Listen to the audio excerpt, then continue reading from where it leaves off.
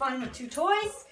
This is helping the dog come to hand as opposed to turn back towards that toy. Oh boy, I need it. Get.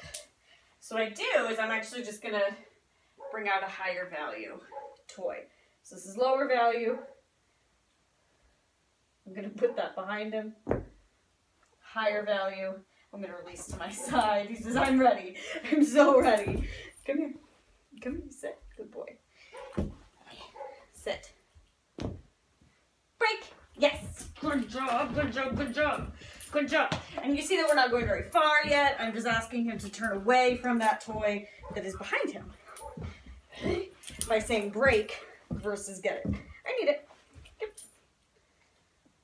So I'm just going to remind him that this is back here. Ooh. Break. Yes. Good job.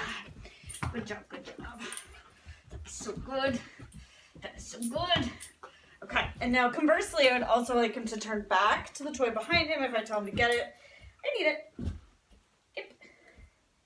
So I'm going to put his favorite behind him now because that's the one I would like him to do.